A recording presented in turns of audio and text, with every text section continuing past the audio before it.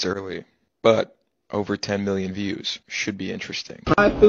We have a man bath segment. We need to normalize men taking baths because they're the best thing since sliced bread. I'm going to provide a little bit different perspective on the nutrition side, so pay attention and hopefully this all makes sense. Instead of saying some foods are good and some foods are bad, how about we look at raw ingredients instead of just labeling types of food as bad? Bad foods won't steal your lunch money. Bad foods won't take your 401k. Bad foods won't steal your wife. It's what's in the foods that we can be concerned about. So ice cream. If ice cream is a bad food, then is all dairy bad food? Is milk bad? Of course not. But what's the difference? The sugar. So is sugar bad?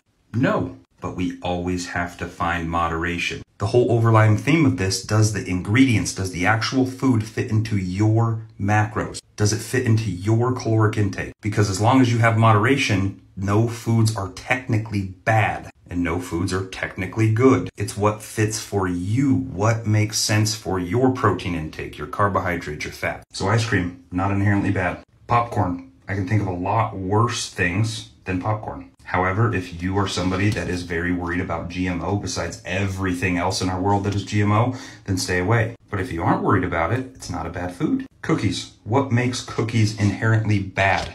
We're back to my old boy sugar. In moderation and still hitting your caloric intake plus your protein intake, is it bad?